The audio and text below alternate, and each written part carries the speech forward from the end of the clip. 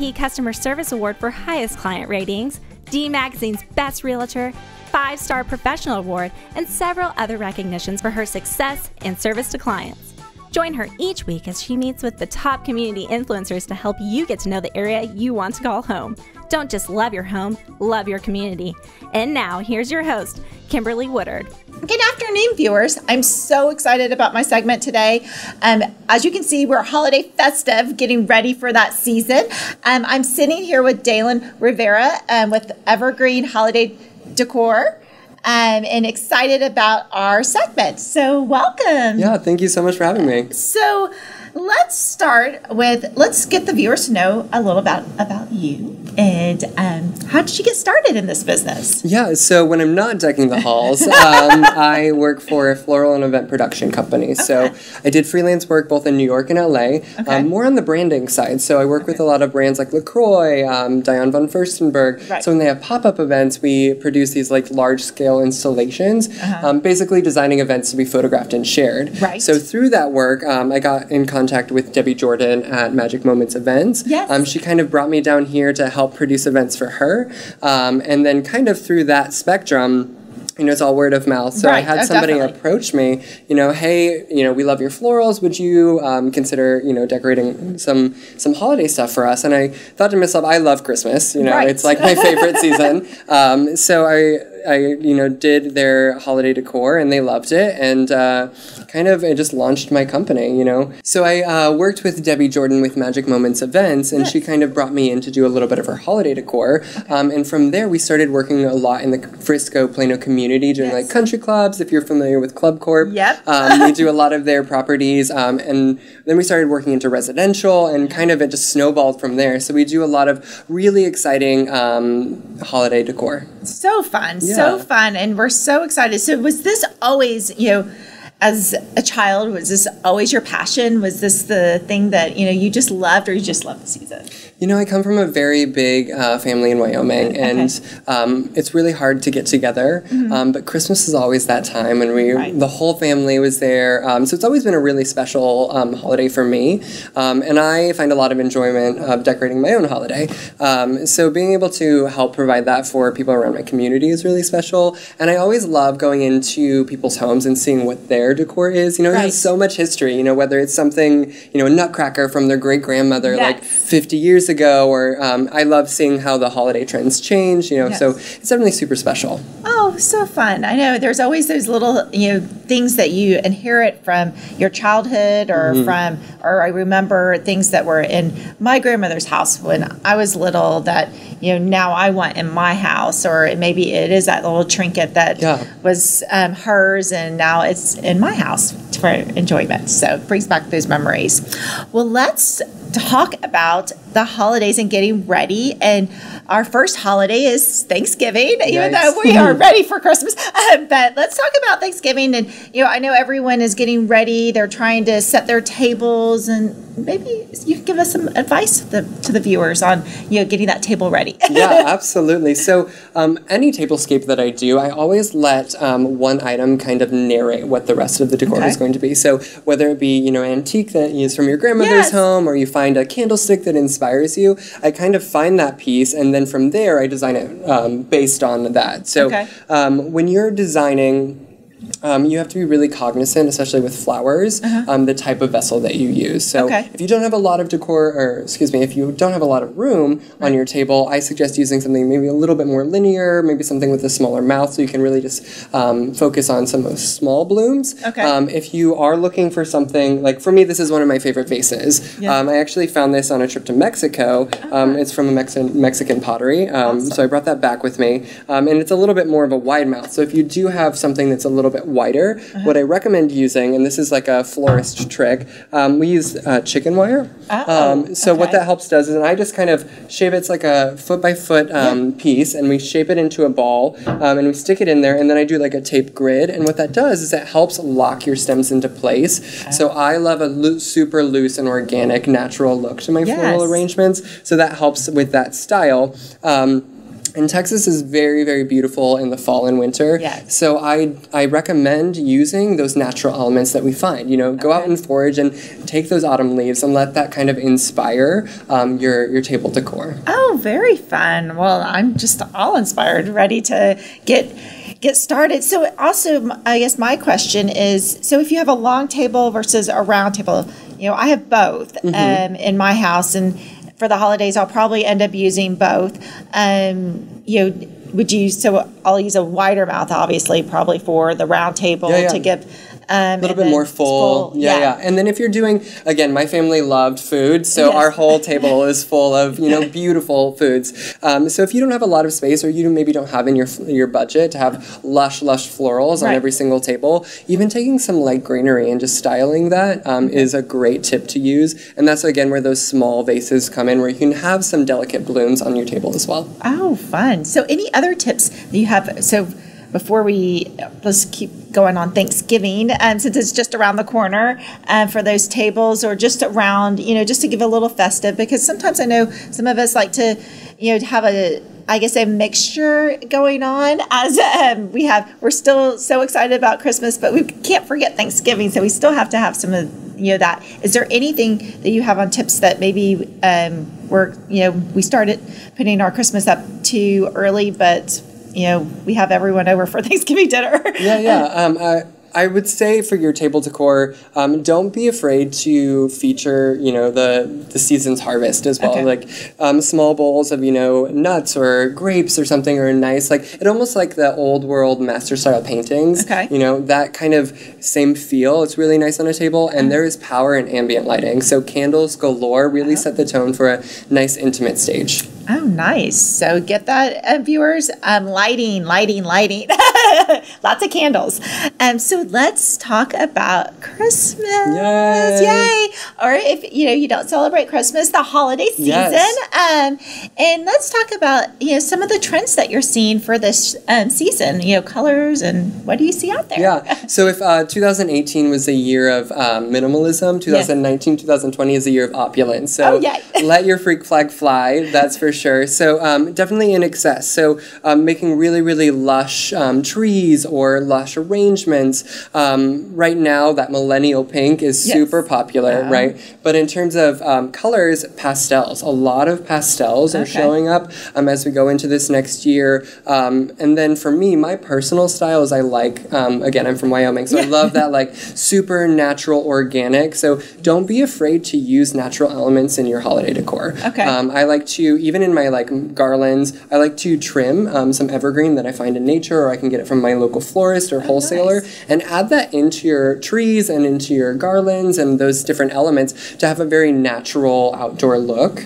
And then it's all about monochromatic. So I love using one color and just finding the different tones and hues. It just makes it really, really impactful. So like you walk in the door and your eye immediately goes to that decor. Right. No. Well, I love that there's, it sounds like you can't have any more. You just can keep going.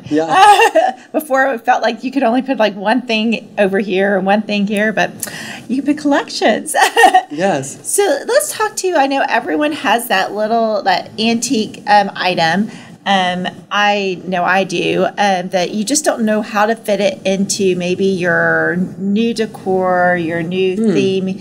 Maybe it's that it means a lot to you, but everyone else is like, what is this little, figurine that is there? Do you have any recommendations of how you can fit that in? Maybe if it's a tablescaping or just somewhere around. So for me, the seasons are always about remembering, those different memories and really taking those items and showcasing them. They may not be the most beautiful thing in your entire collection, but find a very special place in your home, whether it be on your dresser or a nice side table. And if you have a lot, like for me, my mom collected nutcrackers, and they weren't always cute nutcrackers, but so many, and we always found a place for them. And if you have a collection, try not to spread it all over the house. Try to find one focal place so somebody can come into your home and appreciate that collection for what it is. Oh, I like that tip, because I am the nutcracker girl. I've got a whole bunch of them. It was something my husband, from his childhood, and now we started and the kids love them, and so I used to kind of spread them because I didn't have them, but this year I will keep them in one place. So that's fun. Well, then I get to enjoy them all at one. It's kind of fun throughout the years, the different ones. They mean more, I think, more to the kids too. So yeah. Well, let's also talk about some tips. What do you have? Some tips for over the holidays when you're decorating, you're getting ready, you're getting all, and I know how I am. I have all these boxes and they're in my storage, and then I get them out and I get overwhelmed, like, where do I start? What would you say to start with, to really make that most impactful, presentation in the home? Yeah, so what I recommend doing is it's all about clusters. So like when you're decorating, you don't necessarily have to cover a tree or a garland or whatever decor in ornaments head to toe. Okay. So I'm going to show you just a couple tips and tricks that I have. Yes. So you can get, small little sprigs, from your local craft store. Mm-hmm. They're pretty easy to find. Yeah. Take your sprig and then cluster your bulbs. And I collect antique bulbs that I use on my personal Christmas tree. I use floral wire, which again you can find at any of your craft store. Okay. And then you're going to loop your bulbs together into a cluster. So you get this like nice focal, yes. And then you just twist it here to kind of secure, and then you can either place this directly into your tree, and that gives a nice focal moment, or what I like to really do is then I would adhere it to a sprig, and then that easily inserts into your tree. So when you go to take it down, you can just pull it out, and then you can store it that way, and then it's ready to go for your next year. Oh, I love that. So that's a great tip and trick. For me, the holidays are all about organization. It might take a little bit more time at the end of your season, but really making sure that you're pulling your decor off, putting it in a separate box so that when you go to put it out, you can say this box is specifically for this room, and it's got all the decor. It makes it really easy to put up and really, really easy to take down. Like I said before, also natural elements. The more natural elements that you can add into your decor, the more lively it's going to feel. I love a good mantelpiece. There's nothing that says holiday to me more than sitting by a fire. Right. So definitely a mantle is my favorite holiday item.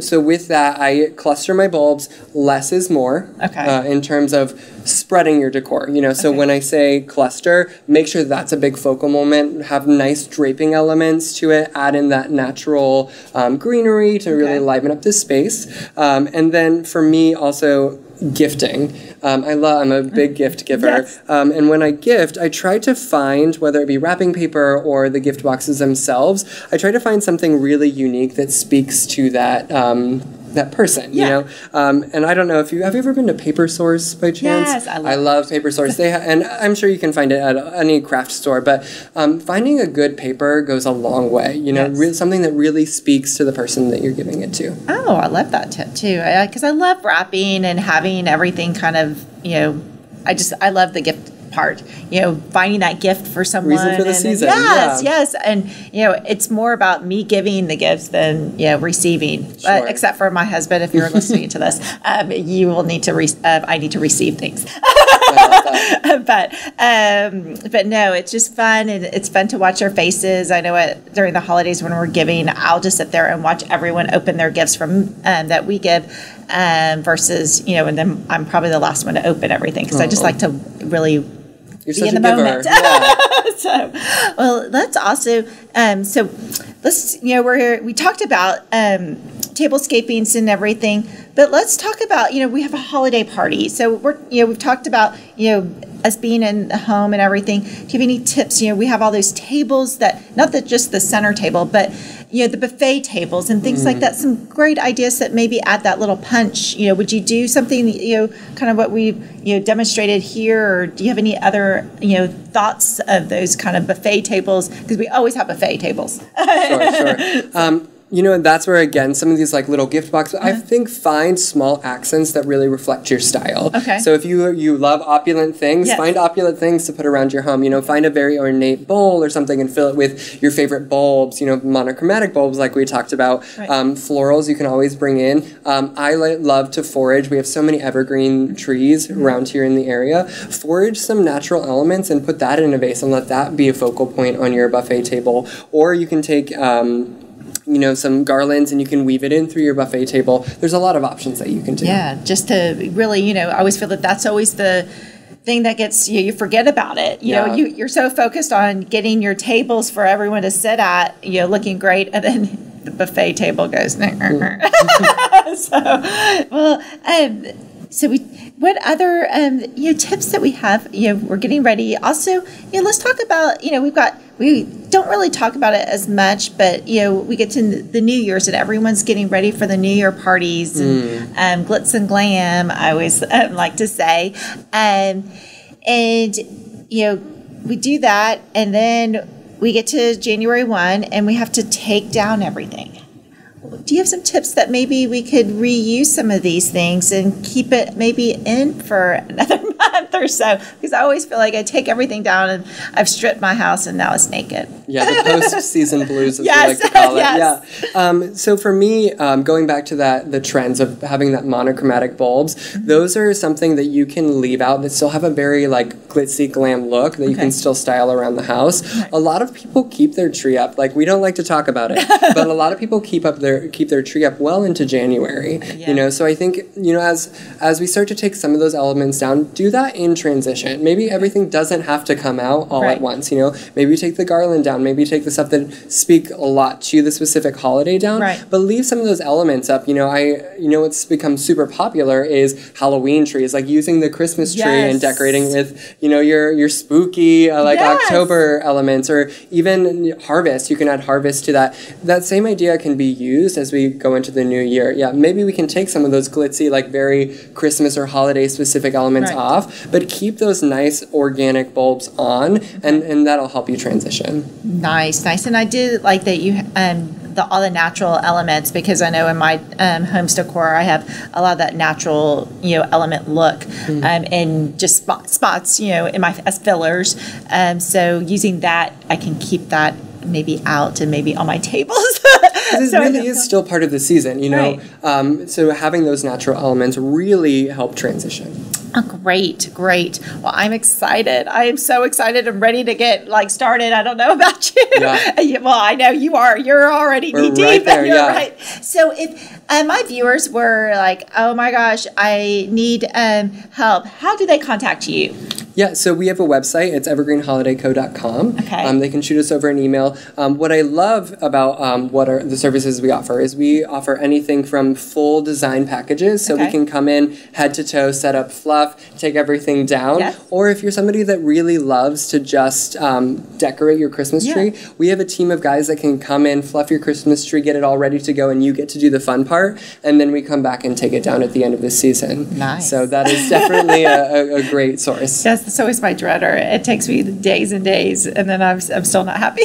So I love that. Well, so if you guys are getting into that panic like I am, you can reach out to Daylen and get him over to your home and get your home all ready for the holidays. Yeah. Well, thank you Absolutely. so much. Thank you so much for having me. Oh, and viewers, I hope you enjoyed this segment and got ready for the holidays. Thanks.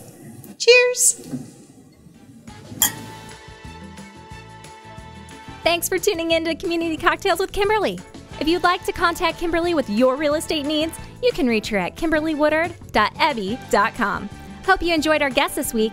Tune in every first and third Wednesday of the month for insights from industry leaders in your DFW area. Remember, don't just love your home, love your community.